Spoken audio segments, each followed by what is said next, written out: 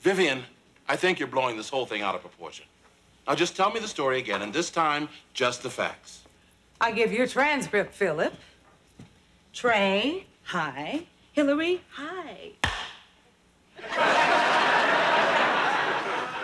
I don't get it. What could she possibly see in him?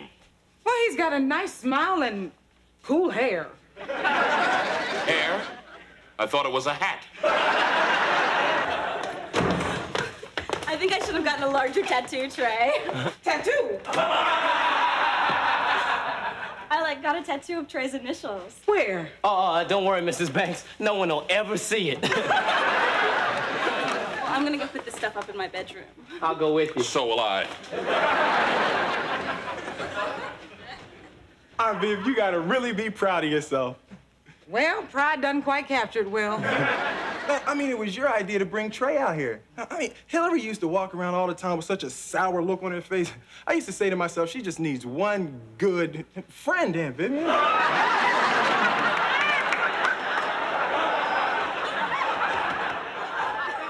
Well, he does seem like an interesting young man. And you've only seen one side of him. He's just joking around now, but he can be real serious. Really? I mean, seriously, if somebody's chasing him, he can jack a fence like that. But if somebody catch him, it don't matter. The boy got a crazy rabbit punch. Like, you don't even see it coming. Bang! You out of there.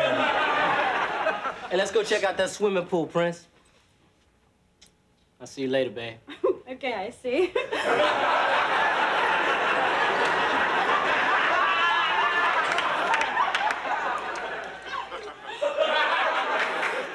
It's nice to see you and Trey getting along. I'm sorry he couldn't stay longer. Oh, no, don't worry, Mom. I've got it all figured out.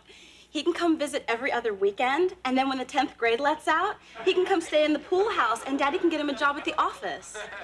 But what job could he possibly have in the law firm? I don't know. Lawyer? Anyways, Mom, don't worry. This is our problem, not yours. The only thing I want to say is thank you. For what? Well, you saw right past his rough, tough exterior, and you welcomed him into our home. I'm so proud of you, Mom. I just want to share my joy with you. I haven't been this happy since I bought my Giorgio Armani suit.